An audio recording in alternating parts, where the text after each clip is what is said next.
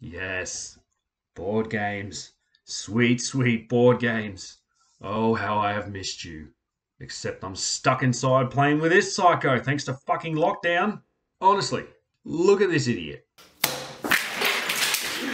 Makes me want to pull my bloody hair out. Bit late for that, I guess.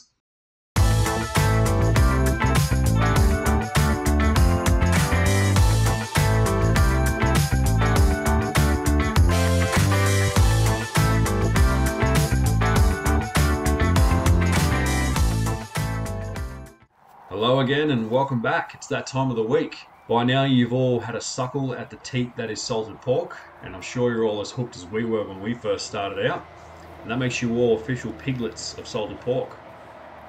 Before we get cracking in this week's episode, I'd just like to thank everyone who's been watching my channel, and I hope you all click like and subscribe. It really helps make future episodes possible.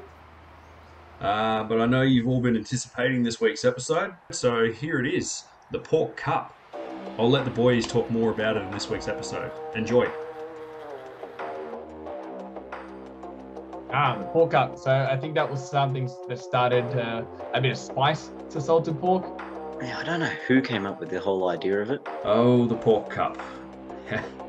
How we love and hate you. It's been spoken about.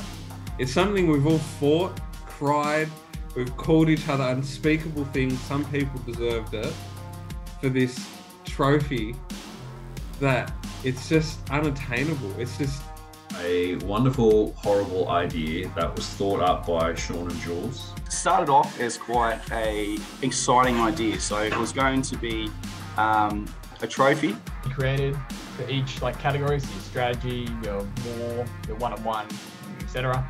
The best thing about being a piece of shit player like myself is you've got to set someone else to be the bad guy. So they all go for you, and they just sneak in with a sneaky victory and rub salt in the wound at the same time. Do you want to talk about the incident? There was one moment. We were playing Munchkin Quest, and A certain someone, I will not name, Matt, just totally destroyed it. Matt was attacking Ben, and to the point where Matt was in hysterical laughter on the floor, and Ben looked like he was going to stab him, and I thought they were going to come to blows. It was that bad. was not going to win the game by far. I was no threat to anybody. I was just sitting there doing my thing. I used all my attacks against him and wiped him out of the game. He got a trophy from that. He got an award. So I was a little salty about that for a little while. That was a good day. That was a very good day.